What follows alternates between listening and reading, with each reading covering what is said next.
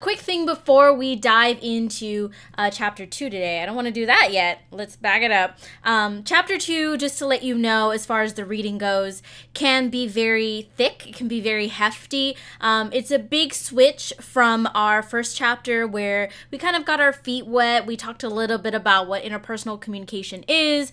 We defined what communication was. We looked at a model of communication. And then we also looked at varying skill sets that you need to be a competent communicator.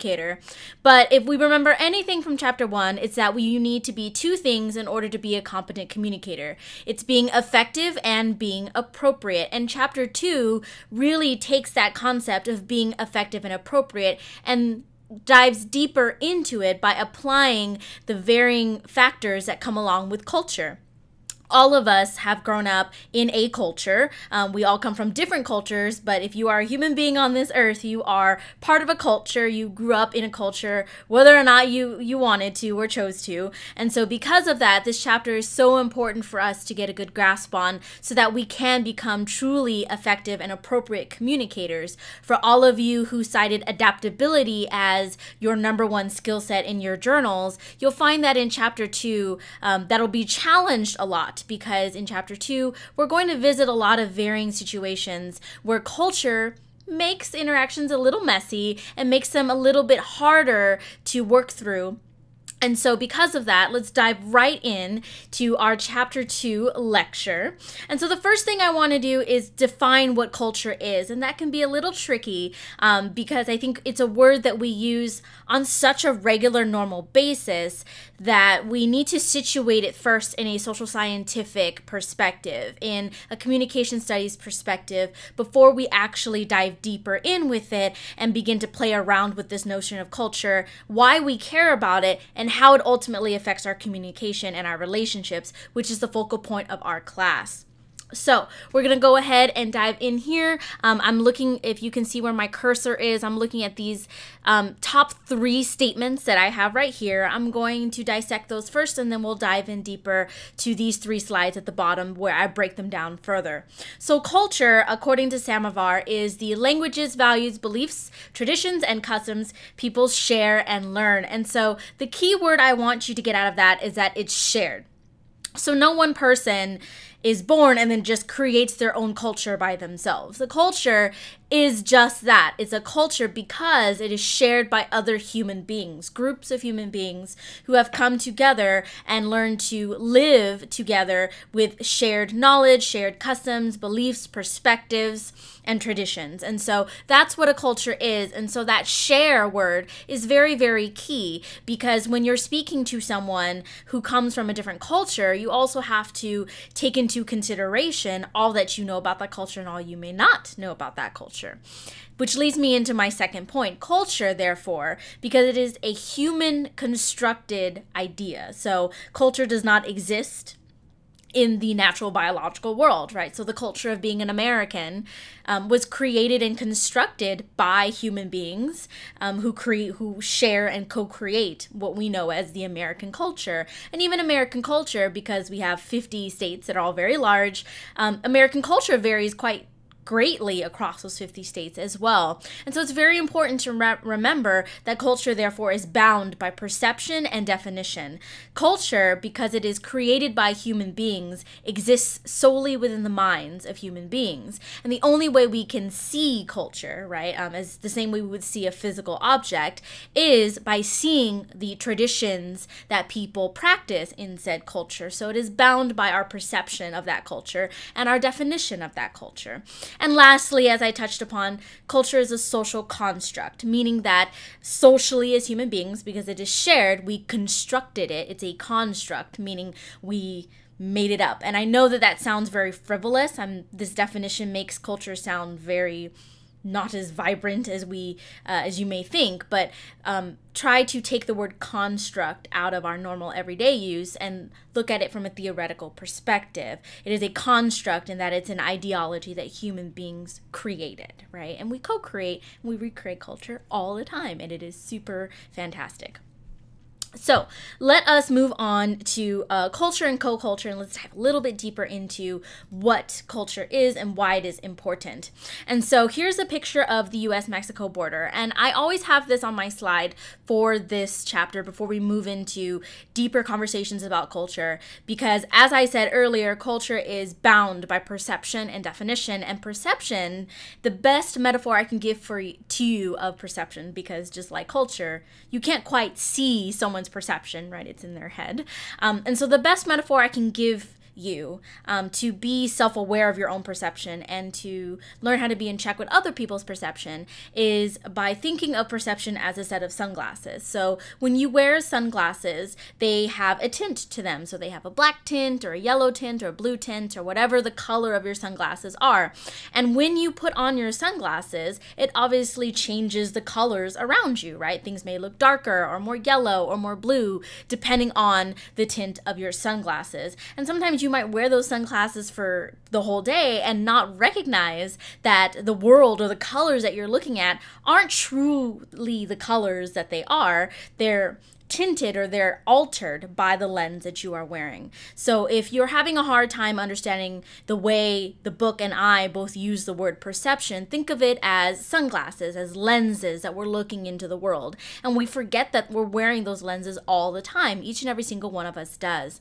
And so back to this picture, I show this picture quite often because I do have students who are in my class and they have never been to the US-Mexico border. For those of you who have been, yay, you'll know exactly, you've seen this picture before, you know. But for those of you who haven't, I love this picture because whenever I show it to someone who has not been to the US-Mexico border, they naturally assume that this left side right here is Mexico and that this right side right here is the US. And that's actually flipped. So this right side right here is actually Mexico, and this left side right here is actually the territory of the United States. And I show this picture to try to help us become more self-aware and awaken ourselves to the perceptions that we have. For someone who has not been to the US-Mexico border, a major way that they might actually have information about the Mexico border is through media or through other secondhand accounts of other people, and not necessarily through firsthand experience. And because of that, that's going to build their perception. When you see how media or other people frame the US-Mexico border, you end up with a certain set of perceptions that you think you know about the US-Mexico border. And so this picture is a really good challenge to the prevailing ideas of what we think the US-Mexico border looks like. And this is, of course, just one snapshot and a very, very long border. And in a lot of ways, the way that we learn other people's cultures, the way we interact with other people, very much is a snapshot of their culture as a whole, right? So for example, I'm a Vietnamese woman. When you speak to me or meet me, you may know a little bit about Vietnamese culture, but again, I'm just a snapshot of my whole Vietnamese culture. And so as we move through this lecture, I'm going to try to make sure that that nuance is still there, that we understand the complexities that come along with culture and identity and communication. But I love this picture because I think it's such a great kind of awakening for those who may or may not have realized that Mexico's on this side, US is on this side. It's a beautiful place to be if you have not been. Culture and co-culture. So we just defined culture, we defined perception, we talked about how culture is a social construct, and now let's move into how culture plays out in our everyday lives. So we all belong to in-groups and we all belong to out-groups. And I love the way they term these words because I feel like they're so self-explanatory.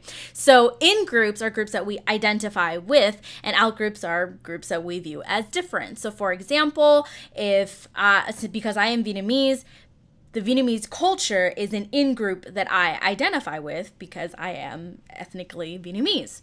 I also identify with the in-group of being an American. I identify with the in-group of being a Chaffey faculty member. I identify with the in-group of being a professor. All of these different groups that I am a part of are my in-groups. And as you read through this chapter, I really encourage you to take some time and self-reflect about all the different groups that you belong to. At times, we don't realize that over the course of our lives, we have developed a large amount of in-groups that we are a part of, either by choice or not. So I didn't choose to be born Vietnamese, right? This is just how I'm packaged. I didn't choose to be born female either, but I'm also part of the in-group of female human beings. And so those are things that maybe we didn't choose to be part of, but we are part of those in-groups. But I did choose to become a AHFE faculty member, and I did choose to become a professor. And those are in-groups that I did choose to be part of. And so it's always interesting to look at the varying groups that you've built up in your life. Out-groups are the exact opposite. So they're groups that we don't identify with. So an easy out-group for me would be being a male. I'm not a male, and therefore it is an out-group for me.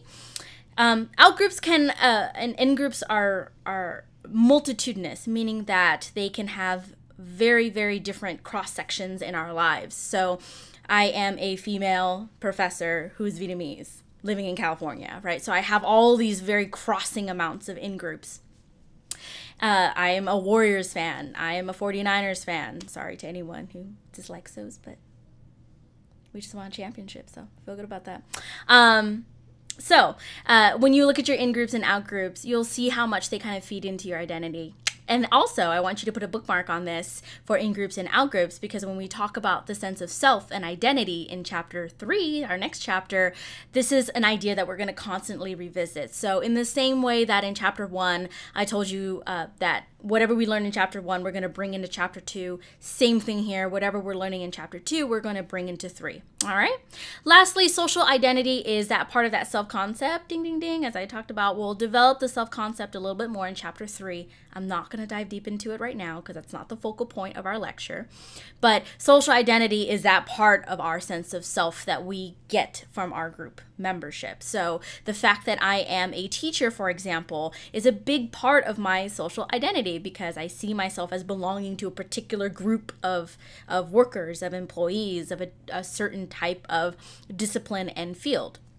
And so culture, therefore, plays a huge amount of roles in our lives, but as I said, there's a lot of nuance. So right here, I have just replicated the definition of culture, so the same definition that we saw on our first slide, and I will put it here so that you could compare, contrast it easily to the definition of co-culture. Co-culture is the perception of membership in a group that is part of an encompassing culture. Again, perception. So one easy example of that is we are all, as we live in America, part of the overall umbrella culture of being Americans.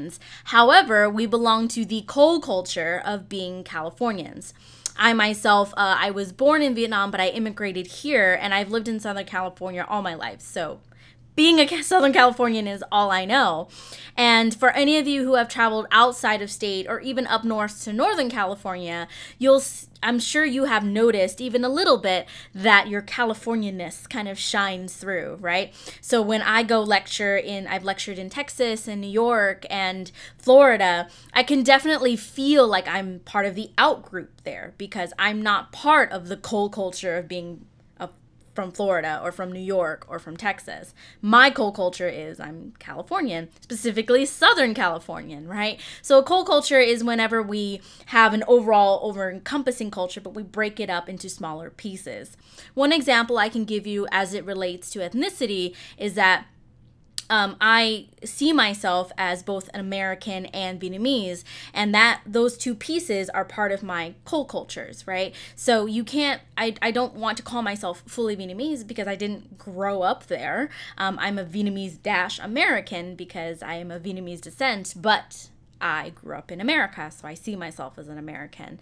So going back to my idea of social identity, that's where I get my sense of self-concept of being a Vietnamese-American, because those two pieces of me are part of my sense of self. Those two groups of being Vietnamese and American help build a part of my sense of self, my identity, who I think I am. Is that clear? So as you go through this part of the lecture and the readings, one of the cool things that you might find is that you are part of lots of different cultures in the same way that you're parts of lots of in-groups and out-groups.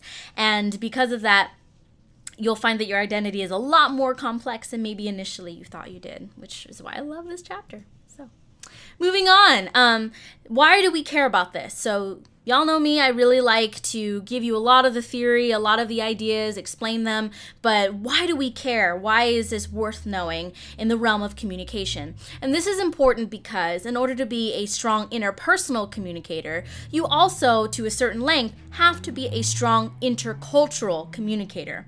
And intercultural communication, in the same way that we define interpersonal in chapter 1, now we're going to define what is intercultural communication. And I put the definition right here. This is the definition as it is presented to you in your textbook, word for word. And I'm going to kind of distill this very hefty looking definition right now.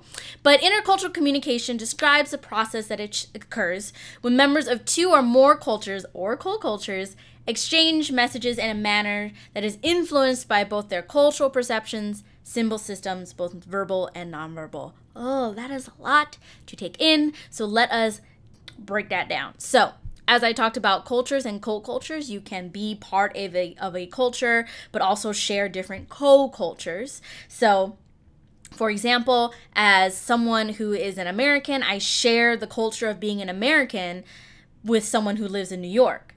But if I meet someone from New York, they and I have different co-cultures. So I never grew up in New York. I visited once, but I'm definitely not a New Yorkian by any means. And so we may or may not experience some difficulty in our communication, even though we're communicating in English, because of our different cultures. We might use different slang words, different terms. We might speak at different speeds and rates. We might pronounce things a little bit differently. We might have different nonverbal communication. Definitely when I was in New York, I found that people had, at least in my experience, a much smaller personal bubble than we do here in Southern California. And so even nonverbal communication can differ as well between co-cultures. So always keep that in mind. It doesn't always have to be the difference between someone living in America and China. It could literally be the difference between the Inland Empire and Orange County, for example, or Northern California, Southern California. Co-cultures also make a big difference in how we communicate with one another. The second part of this definition, you can see here that we exchange messages in a manner that is influenced by our different cultural perceptions. That is key. Intercultural communication basically refers to this idea that anytime I'm communicating with someone from a different culture or co-culture, we're going to use different, what we call symbol systems. That could be languages, that could be slang, both verbal and nonverbal, as I just said. And the key thing there is that it's influencing our communication. It's either influencing it a lot or little, it doesn't matter. It's still considered intercultural communication if it influences it. So that is why I have this little definition right here of the word salience. You're going to see this word occasionally in our textbook, so I think it's important that I explain it for you here. But salience just means the weight or the importance of something to a particular person or phenomena. And I know that that doesn't really help clarify it, so let me give you an example. If I meet with one of you in my office or over the phone, I'm sure that even if we are of different ethnicities or come from different co-cultures, that those differences will not have a lot of salience in our interaction because we both live in Southern California, we both speak English, we both are part of Chafee Fontana, and so we're going to have a lot of commonality that even though we might be from different cultures, we might be a different age, we might come from different backgrounds, you and I, as student and professor, will have a decently easy time communicating, I'm pretty sure. However, when I traveled to Japan and tried to teach in Japan, I experienced a high level of cultural salience in that situation because even though I was still trying to communicate with students, it was much harder to communicate with those students because we had vastly different cultural backgrounds and upbringings and different styles of speaking English. So even though these Japanese students did learn English, they learned ESL in Japan, their style of speaking English is not the style that we grew up with here in America as Americans. So you can see that with you and me as Chafee Fontana campus students and professors speaking one-on-one, there will probably be a low intercultural salience, whereas when I travel abroad and teach abroad, there's a higher cultural salience. So in one situation, cultural differences weigh more or mean more than the other. So between us, I'm pretty sure we won't have super big cultural differences, and if we do, I'm sure we can communicate still very effectively, whereas in other countries I might have a harder time.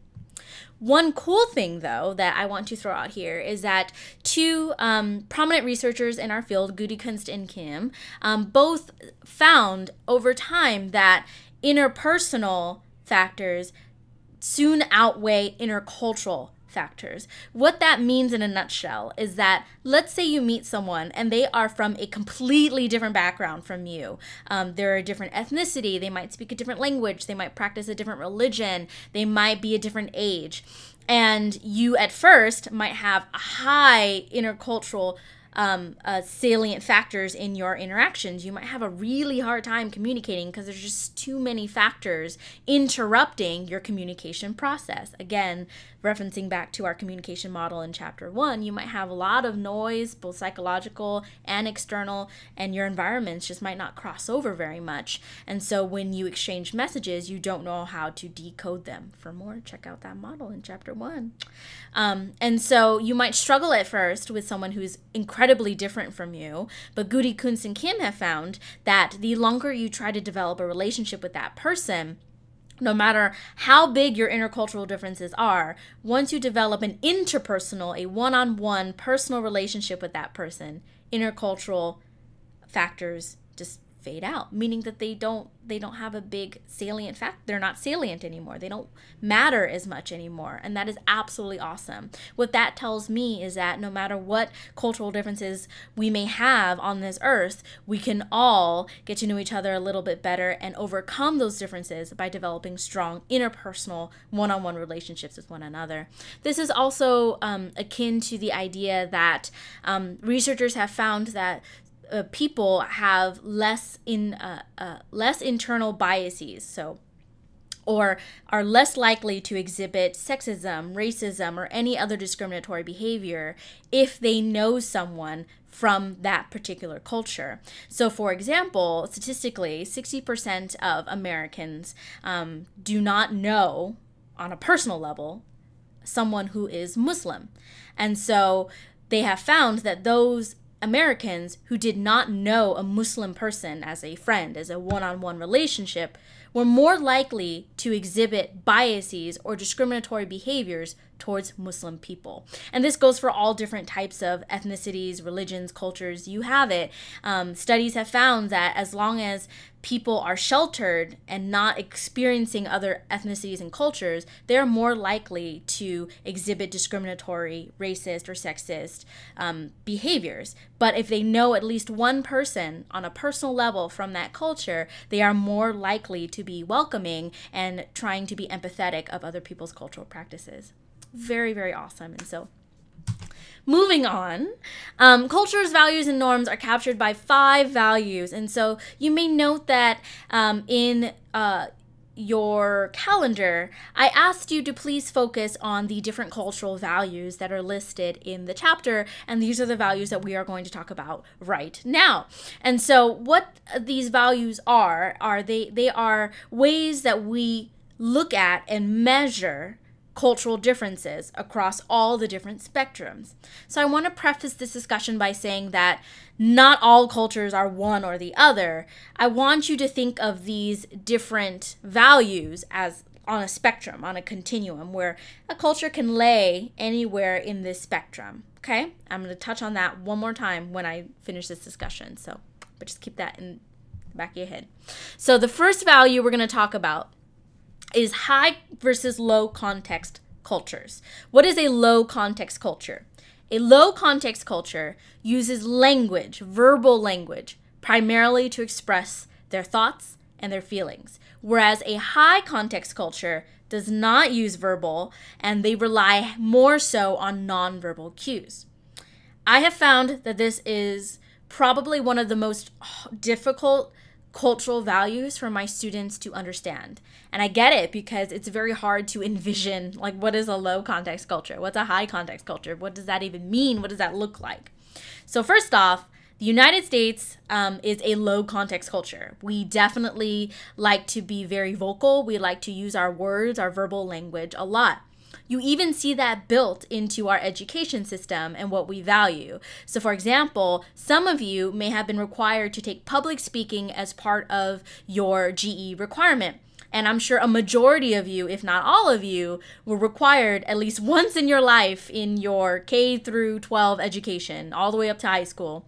Some of you were required at least once to present something in class. I know, for example, my younger cousins who are only 8 had to give a public speech in their class, in their English class the other day.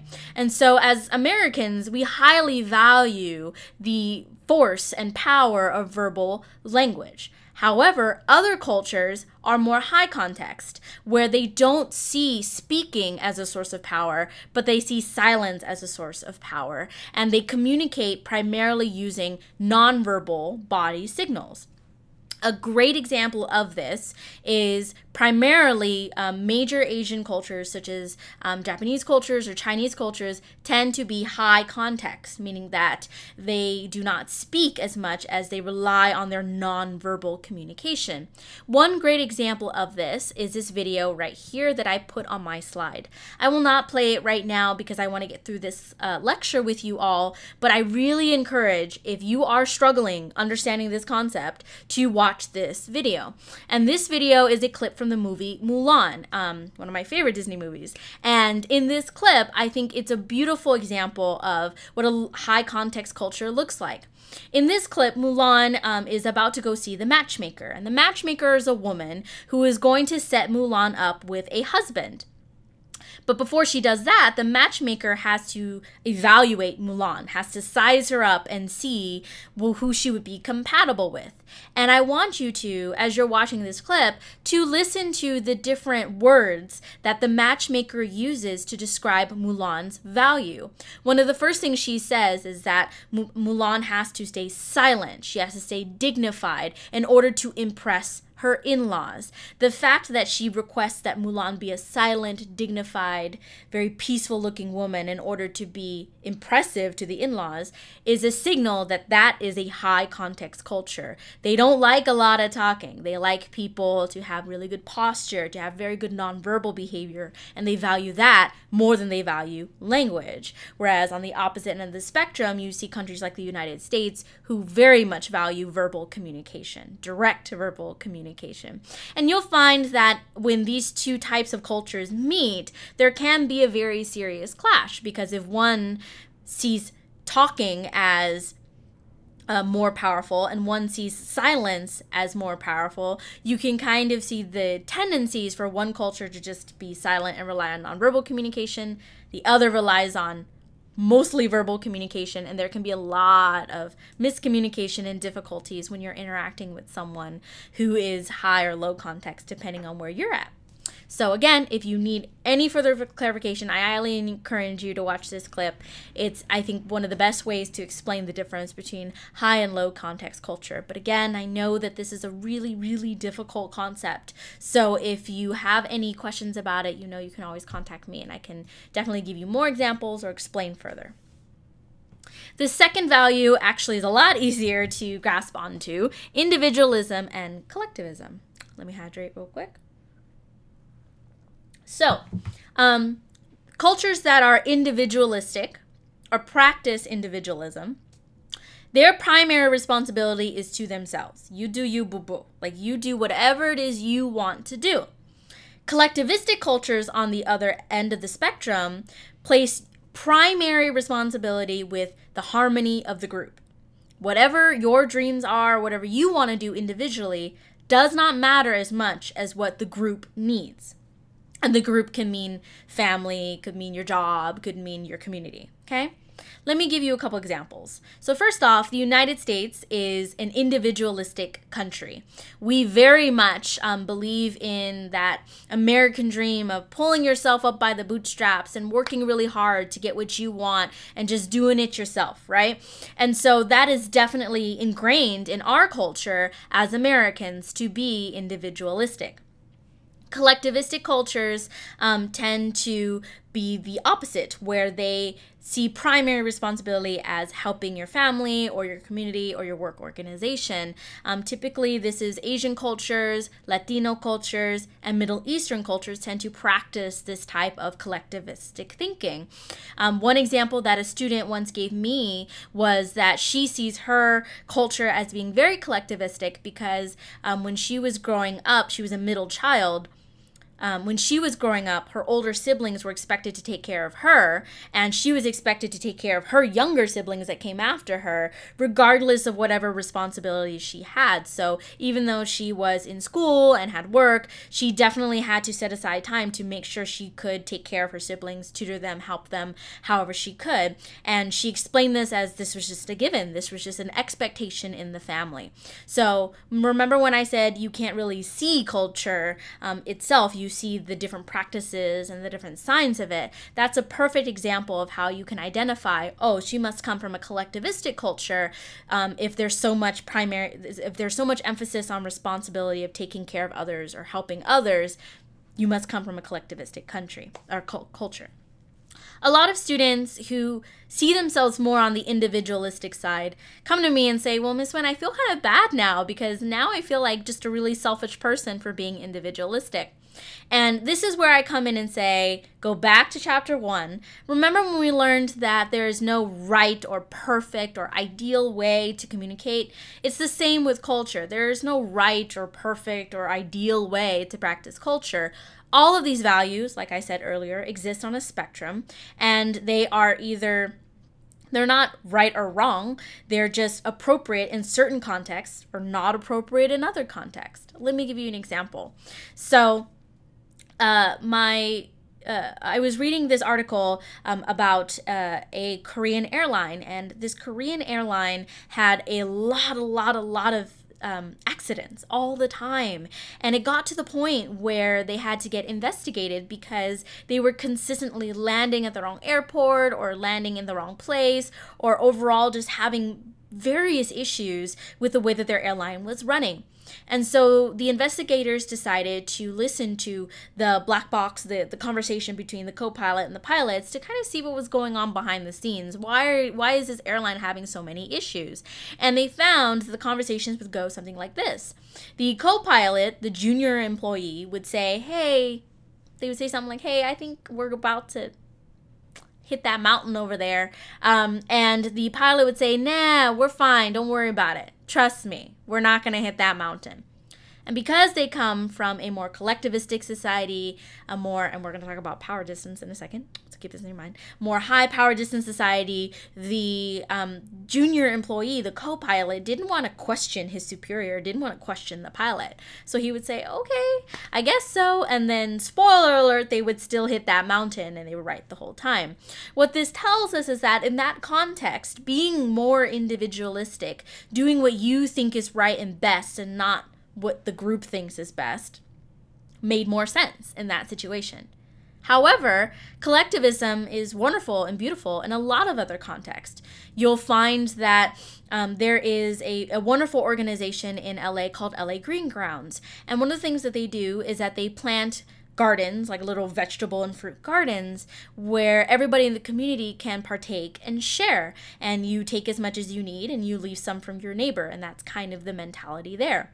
And it's incredible because you'll see 50 people come in to help maintain the garden, dig, weed, plant, water the plants, all of that kind of stuff, so that everybody in the community can partake and share in the bounty, right? The fruits and vegetables that come out of it. And you can see there that practicing collectivism in that situation is wonderful, because when everybody chimes in and does what is best for the group, they yield a lot of wonderful benefits for the group and for every individual as a whole. And so when you look at these values, make sure to not try to say like, oh, this is right and this is wrong. Just look at them as just existing. They're just values. And in different contexts, they may mean different things to you. And so that's the really important part about this, is understanding how these values play out in your life and how they play out in other people's lives, so that when you do encounter someone who may practice a different value set from you, you can understand in context what they practice, why they practice it, and what their values are. That will make you a better communicator and an effective communicator because you'll know who you're talking to. You'll know who you're interacting with.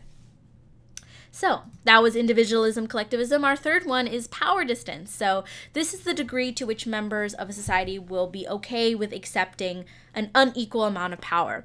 What that means is that those who are more low power distance tend to be okay with those in higher power positions to be close to them. Whereas in high power distance cultures, you'll see more rank and file. You'll see a longer literal metaphorical distance between those who are in charge and those who are not. A perfect example of a high power distance culture would be any type of military service. So if you have served, thank you for your service. But if you haven't, try to envision what we know about military culture across the world, right? Not just in America. There has to be rank and file, right? There are officers who are superior to other officers, and those officers give orders, and you don't ever disrespect a superior officer, and that's just the given culture. That's an example of a high power distance where there's a lot of emotional, mental, and sometimes even physical distance between those who have power and those who don't, the leaders and the followers, right? If you look at this from a family perspective, those who have high power distance in a family perspective may have had more distance from their parents. They may have, if you were a child that didn't question your parents a lot or were not allowed to question your parents a lot, you probably grew up in a high power distance culture. Those cultures tend to typically, and I say typically, generally speaking, tend to be Latino cultures, Latina cultures, Asian cultures, Middle Eastern cultures, tend to be very high power distance, whereas European cultures, Western cultures, America tend to be low power distance. One example of how I've experienced this is that in the United States, when I teach, sometimes students will feel comfortable calling me by my first name because other professors will call them by their first name. However, in Japan or other high distance cultures that I've taught, I've also taught in Mexico, they never call me by my first name. For example, in Mexico, they call me profesora or señorita. They call me by some sort of title. They never call me by my first name. And so again, you can't see culture, but you can see it in the way that we communicate with one another, the practices and the traditions that we have. And power distance is a great way to also see who has power and how those who have power are treated. You can also see power in different business settings. So, for example, typical corporate boardroom meetings will have a long table, and usually those who are in charge at that meeting will sit at the ends of the table, right?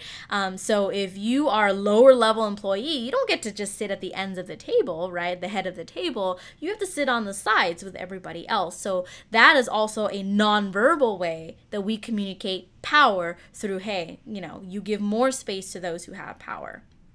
Does that make sense? Moving on to uncertainty avoidance, which I love because it's named for what it is.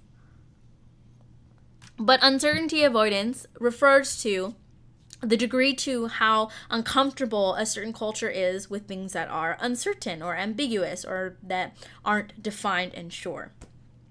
In America, we are very low uncertainty avoidance. This is actually paired with the idea that we're also low context and low power distance. Because we're more low context as Americans, we're more likely to use verbal language to express ourselves. And so when we are in uncertain or ambiguous situations, we are more likely to just verbally ask, like, hey, what do I do here? What's going on? Or why is this like this? And we're more likely to confront and ask questions. Whereas cultures that are high context, high power distance also tend to be high uncertainty avoidance. If I come from a culture that is high power distance, where there's a rank and file, I know my place in the world, right? That's my superior. These are the people that follow me, and all of that is already set for me.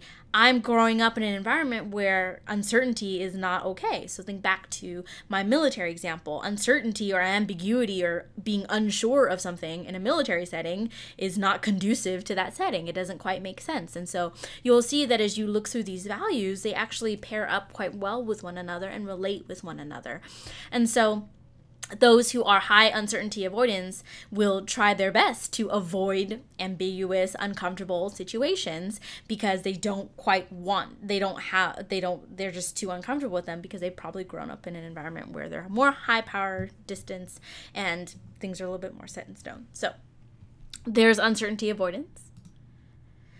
Lastly, achievement versus nurturing, also named for what it is. Achievement cultures place high value on material gains, whereas nurturing cultures tend to see your wins, as you want to call them, through your journey, how many relationships you developed, how you grew. So let me give you an example. In America, we are definitely more on the achievement side. For any of you who have been asked, well, what's your major in college and how much money you're going to make with that major, or what are you going to do? What kind of job are you going to get afterwards? When are you going to get married? When are you going to buy a house?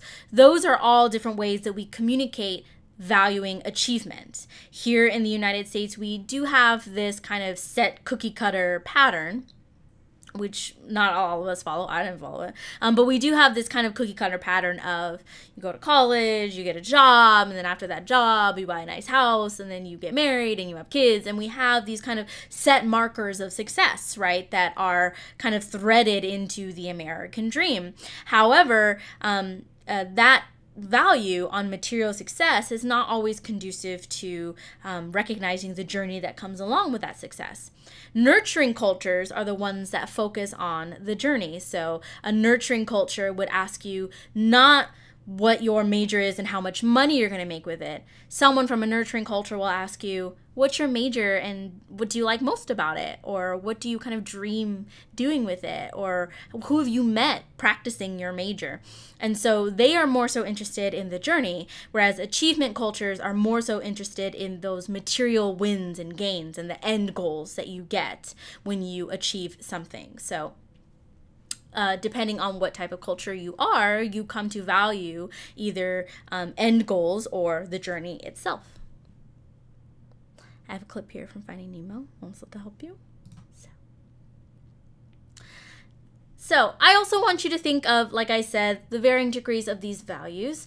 And now that we've talked about these 5 different values, I know that it's a lot, but I promise, if you watch this lecture, if you do our review videos, if you do the readings, it'll marinate and it'll sink in. Try your best on that journal. And again, always let me know in the journal or through email, this is my best guess, Miss Wynn. This is what I think it means. Here's how I'm going to try to apply it.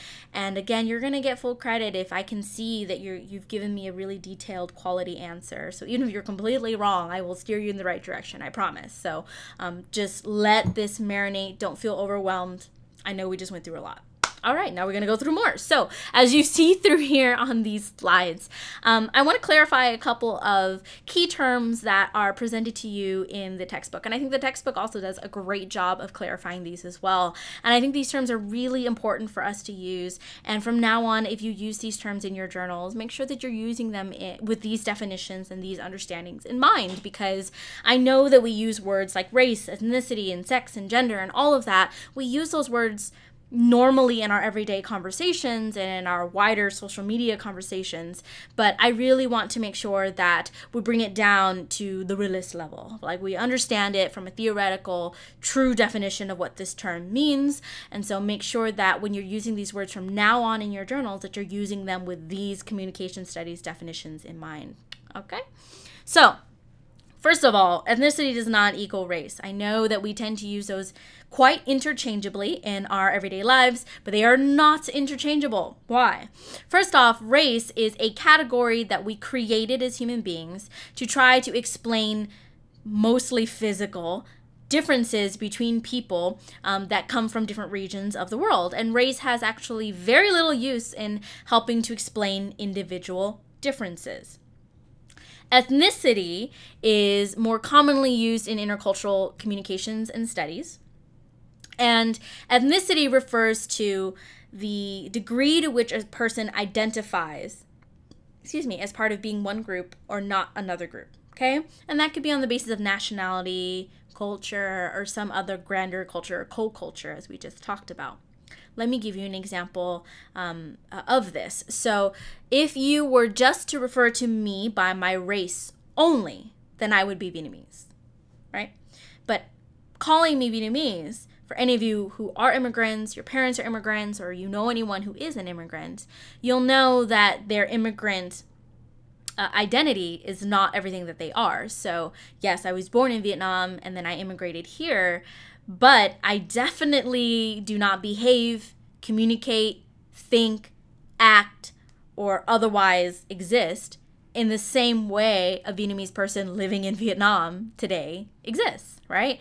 So for any of you who come from different countries, who come from China, who come from Mexico, I'm sure right now your time in the United States, or if your parents were immigrants, their time in the United States has made it so that they're not exactly like those people who are currently living in that original land, their native land. And so that is where the term ethnicity comes in to help us better understand and get that nuance that I was talking about earlier when it comes to people's identities. Because if you were to ask me my ethnicity and not my race, I would say I'm, like I said earlier, Vietnamese-American. I know a lot of my students call themselves Mexican-Americans. A lot of my students self-identify as Chicano or Chicana. A lot of my students prefer Latina or Latino. And so because of that, that really helps them empower themselves to define what their ethnic identity is, both in relationship to nationality, culture, and other perspectives that they may share all together. So is that clear? Another example I can give you is if you've heard of the term Hispanic, for example. The term Hispanic was actually created and coined as a racial category, and it basically refers to individuals who come from Spanish-speaking countries, so Hispanic. But of course, ethnicity is more helpful for us in different situations because not every country in South America, for example, is a Spanish-speaking country. And just because you come from a Spanish-speaking country doesn't mean you speak Spanish either. So that's why students of mine now and other people that I know tend to refer themselves as Chicano, Chicana, Latino, Latina, because to say, for example, that you're Latino means that you hail from a Latin country, and that gives a little bit more nuance and detail and gives you more freedom to define your cultural identity in the way that you want. Whereas Hispanic is more a racial category created. And again, remember that neither of these are bad or good, but I want you to understand that there's a difference between these terms and there's a difference between how we use them as well. So, all right, moving on. Next up, things I want to clear for you. Gender and sex, not the same thing. And I know that in a lot of those forms that you fill out, either for your job or for school, they might say gender, like male or female. They're not using it correctly. Gender is not the same as your biological sex. So gender, like race, is a social construct. I'm going to get to that in a second. Sex is what you were biologically born as chromosomally. So pretty much the biological aspect of your humanness. If you are female or male, you will have different sexual organs, whether or not you're biologically male or female. And of course, there is a percentage of individuals that are born androgynous as well. And I'll let your biology teachers teach you that, but to let you know.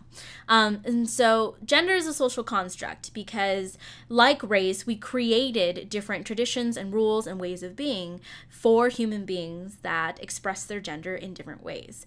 So for all intents and purposes, I execute or perform, if you want to, I like to use the word perform because I think it helps explain it a little bit better. I perform, I practice the identity of being a woman, the typical woman, very well. I have long hair. If you guys ever see me on campus, I'm usually in heels because I'm 4'10" and I'm super short and I like to make myself look a little taller and not get confused for a student every now and then. I wear makeup, and so I execute and match the social standards for that is what a woman looks like. Okay. Men also have rules on what is considered masculine and what men should look like and how men should dress. So you can see there that it's a social construct because human beings decided that. Nature did not decide that. So one of the key ways that you can see that in practice, even from birth, is that when babies are born in hospitals, female babies, biologically female babies, are put into pink blankets, whereas boys are put into blue blankets. There's nothing in our natural world, our natural reality, that says women like pink and males like blue. There's nothing scientific in our external reality that dictates that. Human beings came up with that rule, right? Human beings were the ones that said, like, oh, pink's a girly color and blue's a boy color.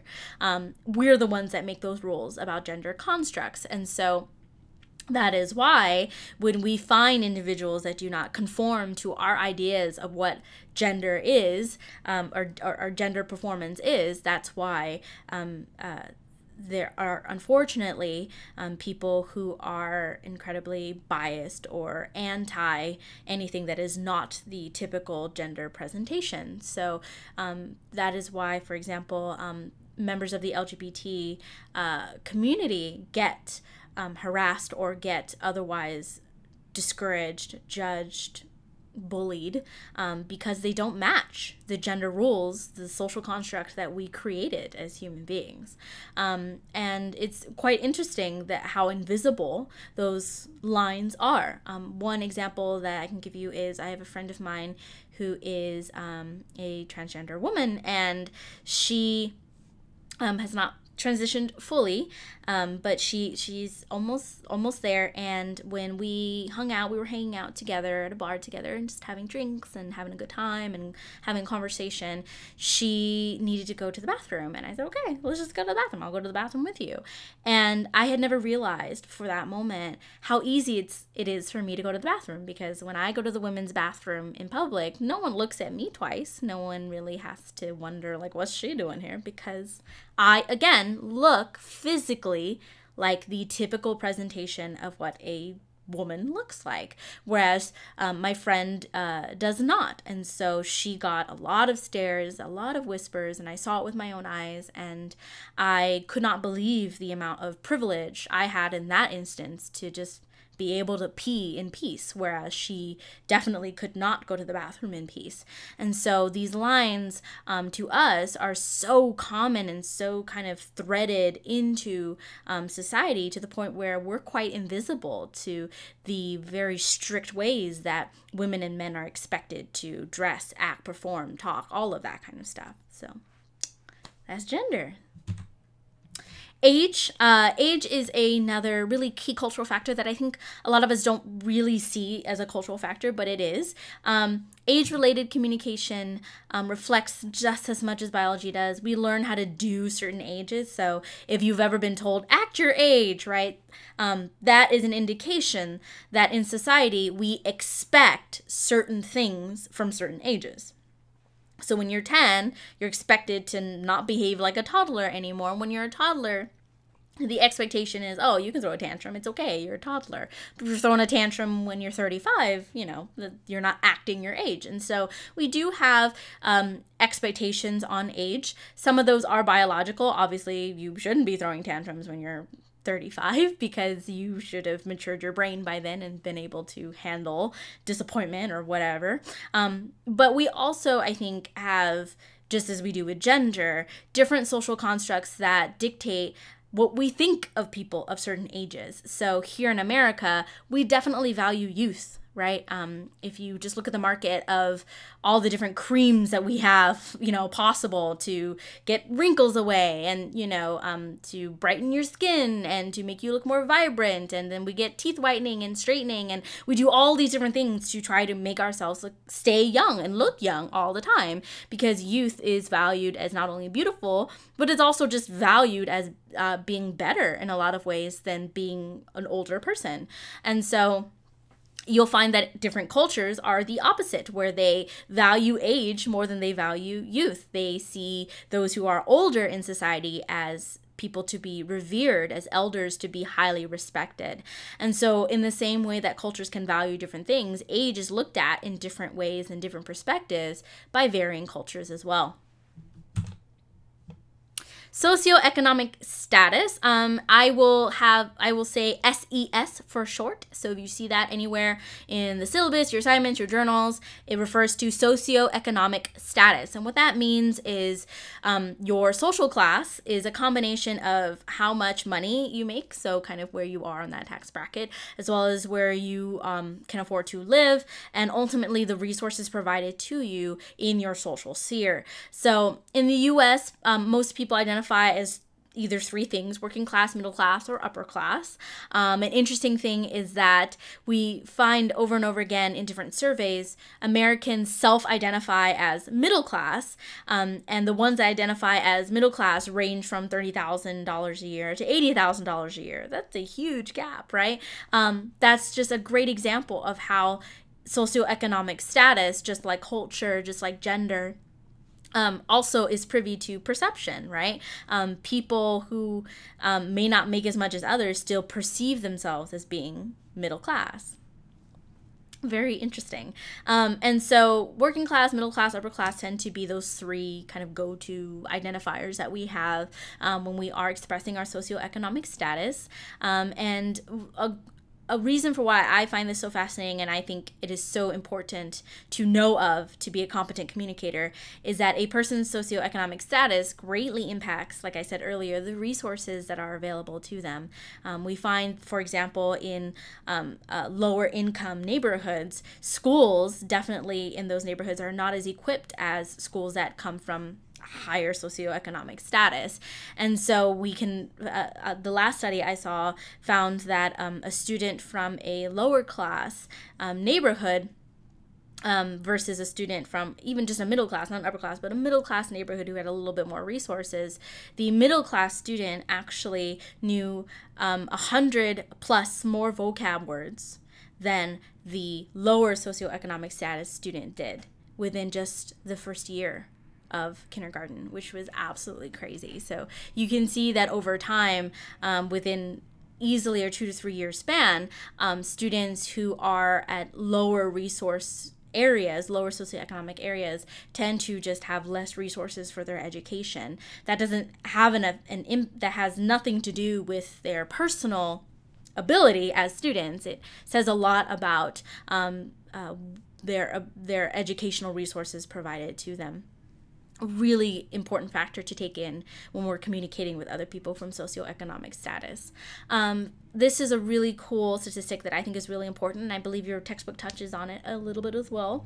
But first generation college students, shout out to any of you who are first gen, go you doing it. First generation college students, definitely feel the strain of living in two worlds, especially if they come from a lower socioeconomic status where their parents couldn't afford to go to college, and now their parents are trying to put them through college, or they're going through college through scholarship.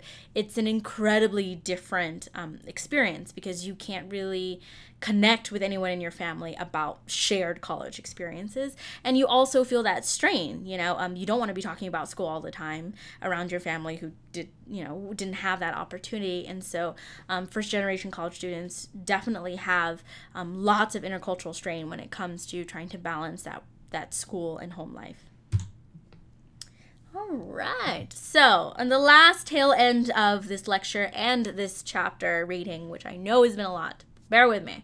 There's a light at the end of the tunnel. There's a reason why we're doing this. The reason why we're doing this is we are trying to learn varying skills and knowledge and understanding for how to be better intercultural communicators and ultimately better interpersonal communicators. And so one of the first things we have to remember to take away from all of the things we just learned is that all cultures have codes. And so in the same way a computer has code that tells it what to do, all human beings that share culture, share a language or symbol system have code. And so there's different codes for what is okay or not okay in a given nonverbal or verbal setting. And we covered that in our 5 value sets, but codes is our official communication studies way of discussing the different methods or ways that different cultures express themselves, either nonverbally or verbally.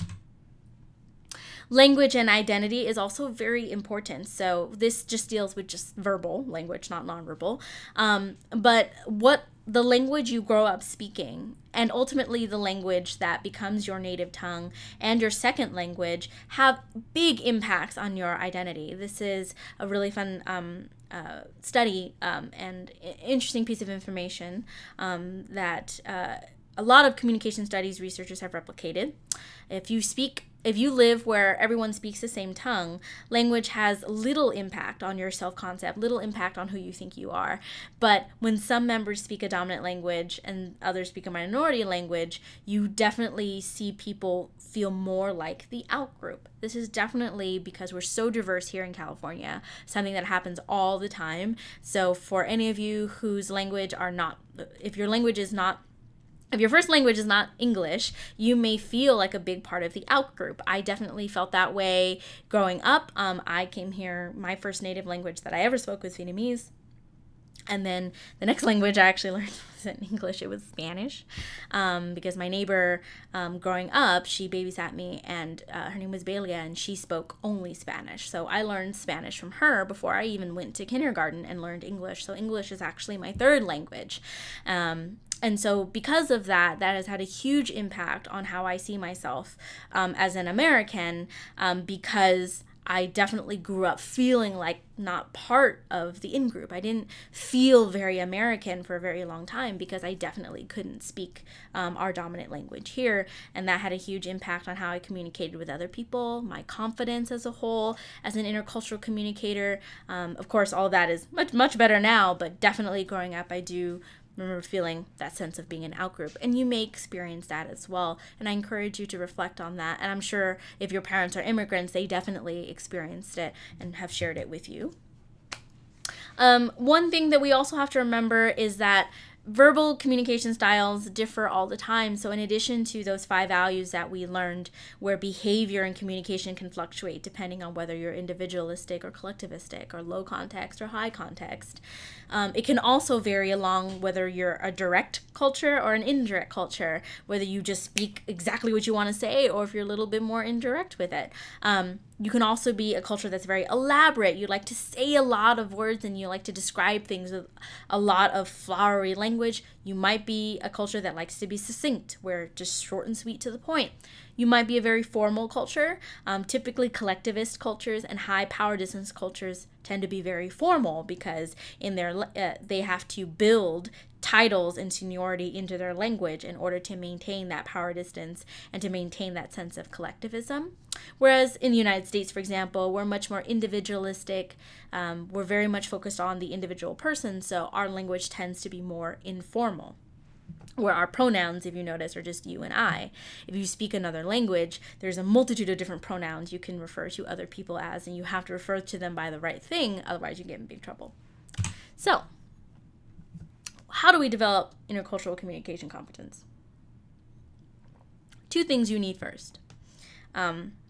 Remember that in chapter 1 we talked about competent communication is appropriate and effective, both of those things. In order to achieve that in an intercultural setting, because remember, culture just throws a wrench in all of that, makes it all more complicated. In order to achieve that in an intercultural setting, you need 2 things: motivation and attitude, on top of a lot of other things. But the first step is motivation and attitude.